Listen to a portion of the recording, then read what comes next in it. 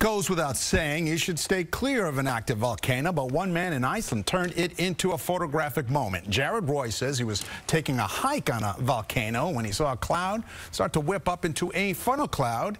And did I mention this is an active volcano? In fact, Roy was just steps away from where lava was flowing. But he got this great picture, Sam. He did get that. There's that. That laugh alone tells you that Sam, this is not the first time Sam has seen. All right, dumb people do dumb things to get a good picture.